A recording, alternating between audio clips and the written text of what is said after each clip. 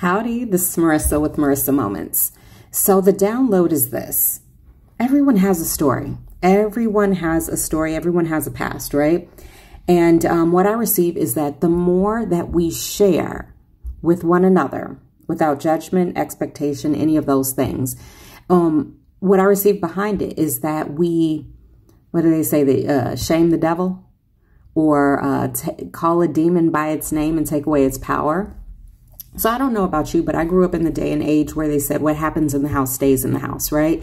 And that, pardon my français, I don't know how I just said that, but that's bullshit, right? That's bullshit.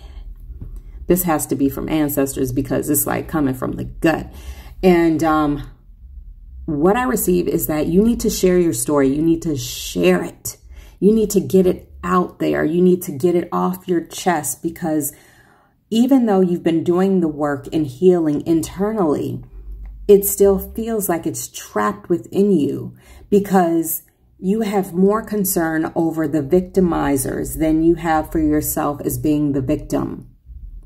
And so you have to almost like disregard their feelings. And like I said, this is coming straight from ancestors, so they don't give a flying one, right? And what they're saying is call it out.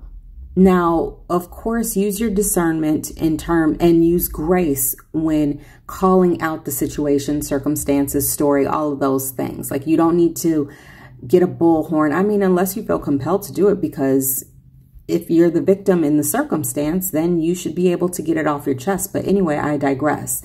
The bottom line to this bottom line is get it off your chest, get it out of there, expel it is what I receive. Because, oh my goodness, what I receive is that it's almost like an exorcism, right? And we're not talking religious. We're just talking about the pure notion of the exorcism. There's a darkness that is inside of all of us, right?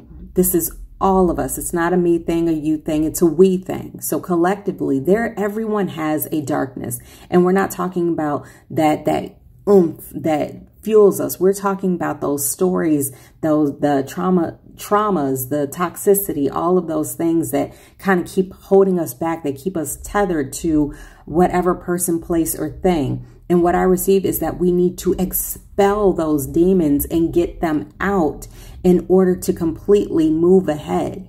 Because otherwise, you can still move ahead, but it's just not going to be the same. And you're going to feel it somewhere within your heart space. So let